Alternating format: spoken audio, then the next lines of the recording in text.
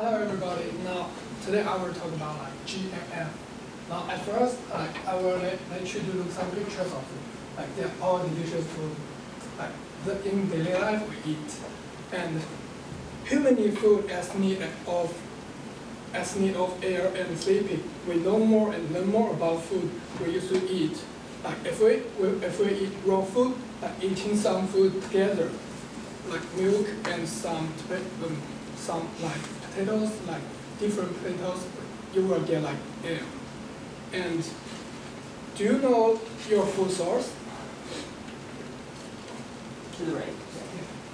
Yeah. No, it's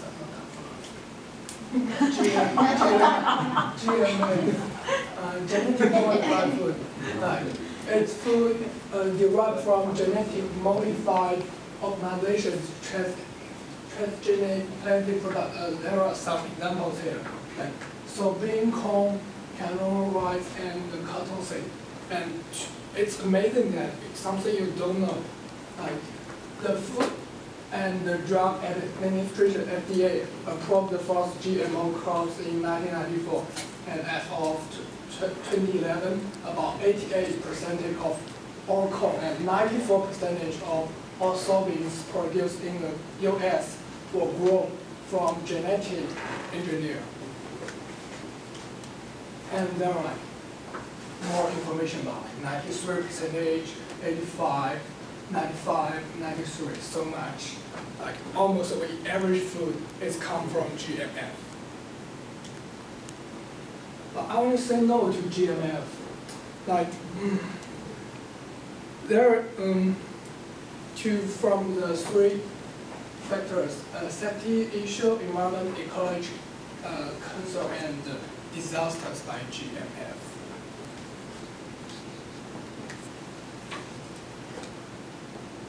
Now, we will talk about the safety issue. The first problem is allergicity. Many children in the US or Europe have developed life-threatening allergies to peanuts and other foods. There is a possibility that introducing a gene into plant may create a new allergen or cause an allergic reaction. And second is about gene transfer.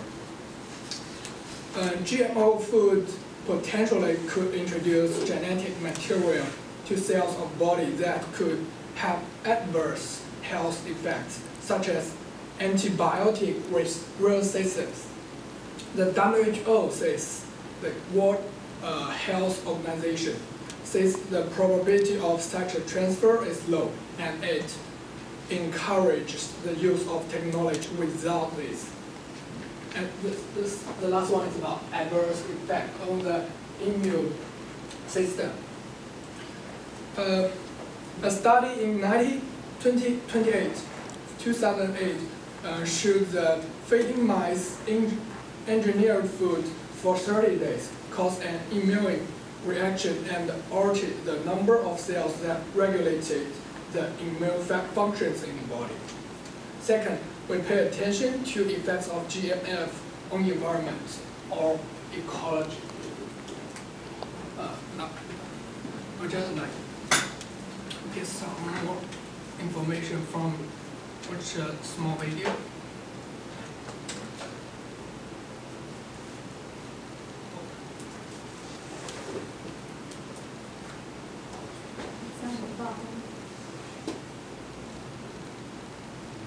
%70 of European citizens say no to transgenic foods.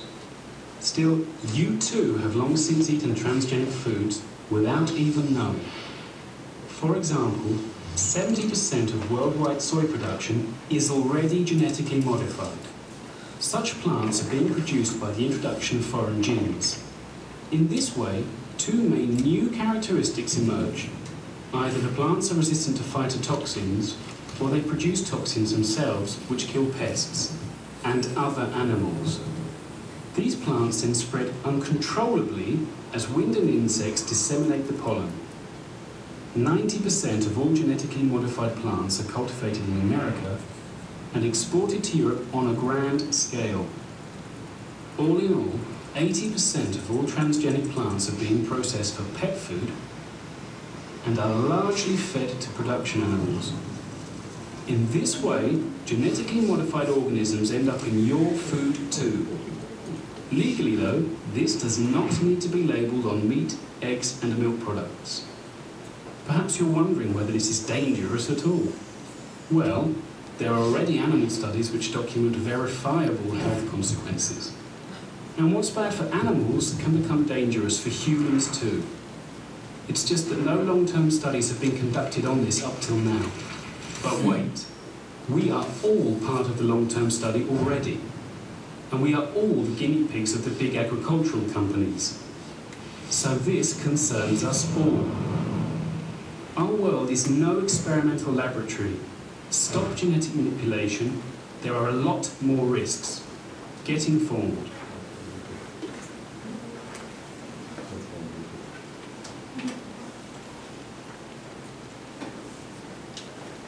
We talk about environment. The first one is about experiment effect or GMF example. Like experiment or effect, feature cause and boost, they become infertile and feature hemorrhaged over 3 generations.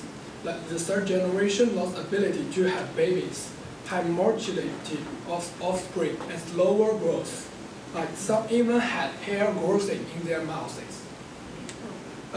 Second is about test ghost milk. Scientists find that modified DNA sequence in the goat's milk having passed from part of stomach to the blood stream to the unders into the milk.